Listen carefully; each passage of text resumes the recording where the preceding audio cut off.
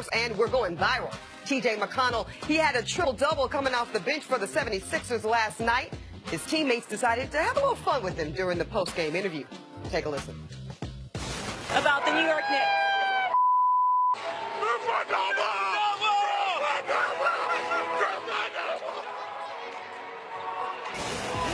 That might have been the most unexpected triple-double of the season, I would say. That's a very kind way to put it. I'm going to say it in a less kind way. I'm happy for TJ McConnell, but he's the worst player to ever get a triple-double in NBA history. Man, why are you hating on the guy? Man, the guy is all hustle, all effort. Like, I mean, no, seriously, man, this dude is all heart. This dude is a gym rat. The coach will always find a spot for a guy like TJ, man. Yeah. No, serious. Dude can shoot, plays great defense. Okay. What do you don't like? What do you? I like him fine. Listen, I don't know who he replaces on that list. Dusty, I need to know who used to be now you're trying the to worst guy to ever. Double. I'm not discrediting the fact that TJ got one might, in and of itself, discredit the triple-double a little bit. It's unexpected, right? Yeah, no, unexpected. Like I said, that was a kind way to put it. Nice understanding. I know you don't like when I say bad things about guys on their special day. I keep trying to tell you, man, that people are recording this. Y'all are, man. So now, some stories to start your morning. And it's another Philly guy. Damn it. The Packers have the toughest schedule in 2018, but that's based on their opponents' combined records. Green Bay went 7-9 last year, with Aaron Rodgers missing 9 of those games. So, Chris Carter, do the Packers have it in them to have a bounce-back season this year? No, well, for one, you have to realize how the schedule's like that. They have 2 teams in Minnesota with 13 wins, and Detroit. You know, those teams, it really inflates the schedule a little bit. When Aaron Rodgers misses 9 games, though, I don't care who they play. If he plays 16 of them, I don't care who they play. They can play the toughest schedule ever. Green Bay's going to win double digits in games. So I believe the Packers will always be a favorite as long as number 12 is healthy. I agree with Chris on that. I think they will have a bounce-back year. In order for them to be a Super Bowl, there'll always be a Super Bowl contender with Rodgers. But for them to be a Super Bowl favorite, I need to see what they do this offseason. They got to participate in free agency. Absolutely. Get in the game. See if you can add some playmakers on defense, and I wouldn't mind someone pushing Jordy Nelson for that #1 wide receiver spot. I'm telling you, Jordy Nelson is not dead. I know he's not dead, but I'd like to see him have some competition for that top spot. All right, fair enough, fellas. Now, going back to the NBA, Markelle Fultz. Now, he's trying all different kinds of things to get back on the floor. It's being reported that he's even using virtual reality goggles, yes, to help work on his jumper. Nick, do you think we'll see him back on the court this season? Man, I hope so. There was a really good article in a Philly newspaper yesterday, long form, about what's going on with him. If people didn't watch him at Washington, this guy shot over 40% from 3 last year. In Summer League, he threw up a 25-5-5. And then all of a sudden, I've never seen anything like it. Cece, I think he got the yips. And I don't think he's gotten over it. He just can't. He forgot his shooting form. Well, I think he had damaged the muscles and the nerves in his shoulder. Yeah. And in trying to continue to play with it, he developed a lot of bad habits. So now it's like rehab. He has to retrain the shoulder, retrain the muscle memory. If they take their time with him, like they did Joel Embiid, like they did Ben Simmons, he will be back to playing. But if they rush him, man, some of the video of watching him, man, it's horrifying to think that this caliber of athlete 12 months ago. And it also speaks to the Celtics and their decision who they drafted and who they didn't draft. They traded away this man. That's looking like a heck of a decision by Danny Ainge. It is right, because it's unbelievable what the Celtics were able to do and get an extra draft pick and maybe get the best player in the draft. But Fultz was the consensus #1 pick, and now he forgot how to shoot. Tragic. Derrick Rose, he's cleared waivers after being released by the Jazz. The Cavs traded away Rose as part of the deal to acquire Rodney Hood and George Hill. So, Nick, does D. Rose have it in him to be with another team this season? I do not think Derrick Rose, tragically, I don't think anymore he is a effective NBA player. But Tom Thibodeau loves acquiring these former Bulls. They need a backup point guard in Minnesota, so I could see him going there. But I watched Derrick Rose very closely this year. He was one of the least efficient, least effective players in the league. His body's betrayed him, and once his body went, he never could shoot. now I don't know what Derrick Rose can do for you anymore. That's his biggest problem. I'm going to change a correction there. You say he was traded away. It was more of a giveaway. You know, you trade when you want something. Fair enough. Giveaway is when you just decide, I'm going to leave the baby on your front doorstep. What you decide to do with it, that's why he was waived. But he should have trained himself earlier that he might be able to play more of a guard-type game, that he didn't have to rely on his physical skills. You know eventually your jumping ability and be able to play above the rim, it's not going to be there. He didn't develop as a shooter. He didn't develop an intermediate game. So now, once his athleticism is gone, he has no change-up pitch. So for me, I don't see no more greatness in Derrick Rose. I don't see him being a contributor player to even a winning organization like the Timberwolves. I don't believe he can help them. I believe it's a courtesy of Thibodeau. That makes me so sad, fellas. Yeah, it's brutal. All right, He might finally. become the first NBA MVP ever to not make the Hall of Fame. Hey, Evan, get over it. Tragic. Sorry. Okay, finally, He got the a lot of Cavs. shoe money. The Cavs and Thunder score off tonight. The Cavs now the favorites in the East after completely revamping their roster right at the trade deadline. OKC's been surged as of late, and they now have the third best odds in the West. Nick, any chance that tonight kind of gives us a preview of the NBA Finals? I mean, I know that tonight's going to involve one of the teams in the finals. That team being the Cleveland Cavaliers. guess. I'm not going wonder to say which one, it, Nick. but one of the teams will be in there tonight. Yeah. I wonder which one he's going to say. Well, no, the Cavs will be in the finals. So the question is, can the Thunder come out of the West? I would love it if the Thunder came out of the West. It would be amazing to see Russ and Paul George with my guy, Syracuse guy Melo, accomplish that. But I think the maybe underrated injury of this NBA season is Andre Roberson. And when they didn't acquire Avery Bradley at the deadline, when they didn't do anything to fill that hole, that day being Oklahoma City, the loss of Andre Roberson, and you know they are going to have to beat the Warriors and the Rockets in consecutive rounds. And they could have had Roberson guard Harden. They could have asked Roberson to guard Durant or Steph even. I don't think that the Thunder have enough defense anymore, when that was their calling card early in the year, to win 3 consecutive rounds of the playoffs in the Western Conference. So I'd love to be wrong on this, but I do not think this can be a finals preview, because since the Roberson injury and since they didn't acquire Avery Bradley to make up for it, I don't think they have enough defense to win the West. You didn't want to reach and put the Thunder in the finals. And I'm not going to say it's a reach, but I'm not going to put the Cavs in the final. This is the second game. All right, like, let's give this some time. I mean, I'm not an Allen Iverson fan as if I don't need practice, but these guys need some practice together. This is a good competitive situation to be in, going against the Thunder, a little bit like playoffs, but these last 30 games, the chemistry for Cleveland is very, very important. Something bad would have had to happen for OKC to be able to get out of the West and get to the finals. So I would be shocked if this was a finals potential matchup. Yeah. With OKC and Cleveland. So I'm just out of curiosity.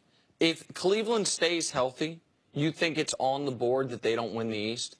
I just think it's premature. I think that right now in February, it doesn't make sense to talk about finals matchups when I don't know what the team's going to look like. I've seen them one time together. 48 minutes. So for me to put them in the final, yeah, they might be the favorite on paper, but what are they going to look like in the final? Even if they were to make it to the finals, what are they going to look like? I don't know, because I've only seen them in 48 minutes. Maybe one game's a little soon for the conclusion. I needed 0 games, by the way, to put the Cavs in the finals, but that's just me. Yeah, no problem. All you needed was 6 players traded. That's all you needed. So moving on to the Warriors, Steve Kerr. Well, he took last night off from coaching. Well, he was on the bench, but he let David West, Andre Iguodala, and Draymond Green run the huddle in a 129-83 win against Phoenix.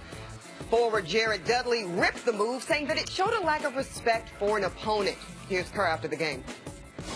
It's a players' team. It's their team, and they have to take ownership of it. And as coaches, our job is to nudge them in the right direction, guide them, but we don't control them.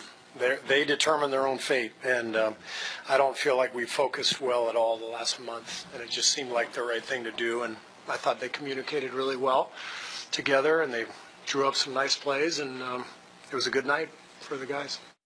Okay, Chris, we see the coach explaining here, but was it disrespectful to Phoenix? No, it's not disrespectful. We saw in the Super Bowl, Nick Foles came over and suggested a play to the coach. The coaches and the players are tied in together as far as what they're going to run. One thing about Golden State, that people don't give them credit for is how the organization is run. The players have a tremendous amount of influence. They listen to music. A lot of NBA teams don't do that. They do things very, very different, how they travel. Now, Steve Kerr, this didn't happen last night. He had been talking the last couple games about they weren't hearing his voice. They were in kind of a rut. So you have to go beyond last night's game to be able to look at the Warriors and what they were trying to do. He told them he thought the players weren't listening to him. So he said, I thought you guys should talk to each other. It's your team. He said, it's not the general manager's team. He said, it's not the owner's team. He said, I'm not going to tell him that. But so it was a whole list of things that he was going through to try to get his team's attention. It's like I was in a Little League game, and one of the coaches came over, and he was upset with me because he said I ran up the score. I told him I was upset with him. He said, why are you upset with me? I said, you ain't teach the damn kids how to tackle. You know, because you got a certain amount of responsibility. Jared Dudley, he's sitting there at the game. What the heck is he?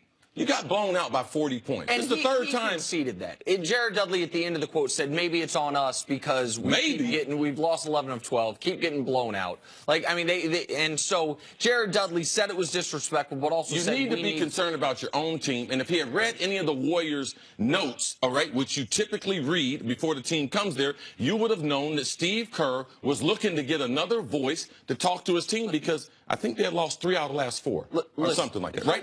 Correct. So here's the thing. Was it disrespectful?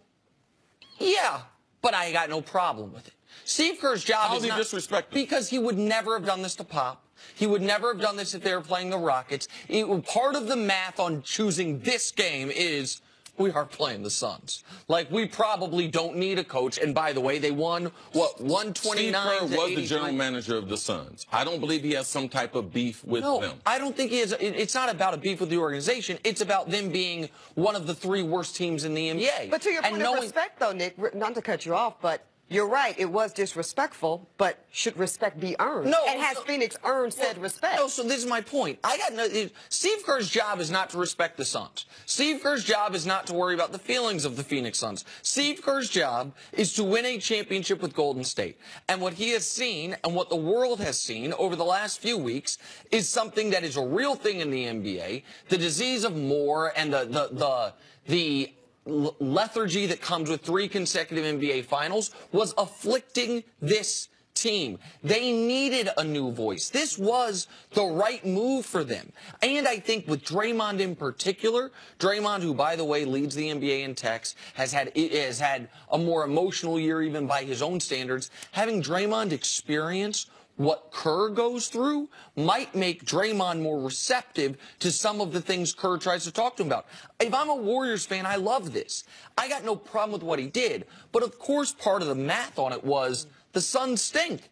Like, we can try new things. We can be a little more forward-thinking or risky when we're playing Phoenix. I don't know why Jared Dudley is worried about what the Warriors are doing.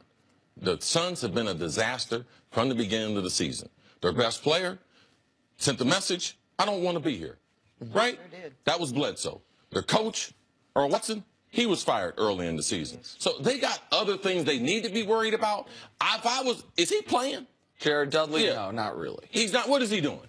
I mean, Jared Dudley is there to be a veteran leader. He is signed because he's a good locker room guy, and he's there, by the way, I think, to give quotes like this, to speak up for his Don't nobody guys. want to hear from him? Okay, well, maybe the guys in the locker room do. I mean, Jared... Well, is it working? Look at the numbers. Again, I mean, just let me know when Jared Dudley, let me know when he became the leader of leaders in the NBA. Well, now he's some quote machine. Hold on. There's a reason that a guy such as Jared Dudley, who is no longer has the skill set of an NBA rotation player, makes $8 million a year. It's so he can be signed to young teams to add some leadership in the locker room. We know there are roles for that. Because I know they're not paying him $8 million for that 2.9 points he get in the game. No. That's my point. But they knew that that's going disrespectful. in. Right. They knew that going in. But on the Warriors side of this, because the Warriors are more, nobody cares about the Suns. The Warriors are the more interesting part of this, to me at least. I understand what Kerr's doing. I think it's smart. I think it's one of the reasons Kerr, when we talked about yesterday, does he get enough credit or too much credit? Kerr Kerr just said the other day, listen, I have all this talent on my team. A lot of guys could win with my team. He saw Luke Walton go 37-4 with his team.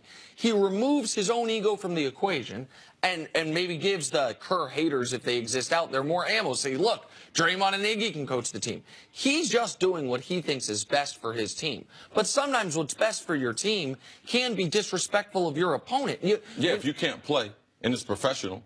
All right, this is not intramurals. This is not some little league. This is not some participation. Dudes are paying millions of dollars to put the ball in the hole and be able to stop guys from putting it in the hole. That's disrespectful when they put a team out there like the Suns. Now, that's disrespectful. They're young. It's a young team. Like, the league's got to have a bad team. It's still the NBA. You shouldn't be a part of the quotes. You can get knocked off the court by 40, but I don't want to hear any quotes from you, okay? Because what you're doing is disrespectful. Okay. 3 times this year you lost by 40. Yeah, okay? They're a terrible team. Okay, no let's end on that one. Okay. Let's end on that. We're going to leave it there. You get the respect you deserve. I don't know how they made the show. Last time they made the show was he said something to another player, didn't he? Coming up. Jared Dudley? Yeah, he was beefing with Cantor, right? Go ahead. No, they hot about it. Believe it or not, Isaiah Thomas, well, he's still yapping. Still got more to say about the Cavs. Hear it from him next on First Things First. Yeah, Cantor told him he needed to get on an exercise bike. He was looking like a coach. Yeah, that was Cantor talk.